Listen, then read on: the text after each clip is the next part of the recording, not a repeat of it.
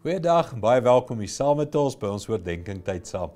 Ons kyk na die 10 dae tussen Hemelvaart en Pinksterdag.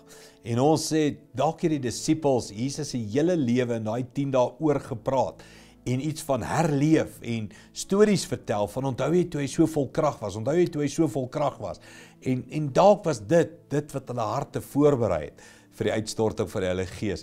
Ons kyk hier na Lukas 4, waar net nadat Jesus gedoop het, die volgende aksie van die Gees, wat jy kon sien. Hulle sê, Jesus het vol van die Heilige Gees, die Jordaanrivier verlaat. Hy is deur die Gees na die woestyn toe gelei, waar die duiwel hom vir 40 dae lank versoek het. Hy het die hele tyd niks geëet nie, en aan die einde daarvan was hy baie honger. Nou hier sê hulle, onthou jy, vol van die Gees, het die duiwel hom kom versoek.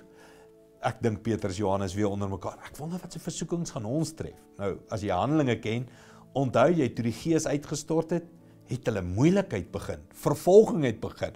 Hulle moes vlug vir hulle lewens. Iemand soos 'n Saulus wat later verander het in Paulus, het hulle in die tronk gegooi. Stefanus is doodgegooi met klippe en hulle het nog nie geweet wat se versoekings alles kom nie. Maar voor Pinksterdag het hulle gepraat. Toe Jesus versoek, en die groot versoekings van Jesus, en hoe het hy dit deurstaan? Vol van die Heilige Gees. En ek dink hulle het sê, as ons dit wil maak, moet ons bid vir meer van die Heilige Gees.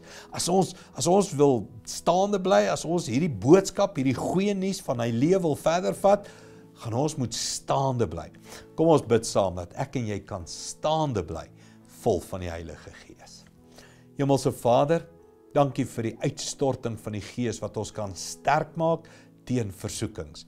Vol van die Heilige Gees is Jesus versoek, maar hy het staande gebly. En die disippels het daaraan vasgehou. As ek eendag versoek word, moet ek net vol wees van die Gees en dan sal ek ook kan staande bly. Ek bid vir elke man, vrou vandag wat sê ek wil sterker word, Here. Stort u Gees uit op almal van ons. Dankie daarvoor, Here, in Jesus naam. Amen. Ek wil jou nooi, môre se dienste, Moedersdag, spesiaal vir ons ma's, mag jy 'n mooi dag hê môre. Geniet ons dienste op al die platforms, sien jou weer.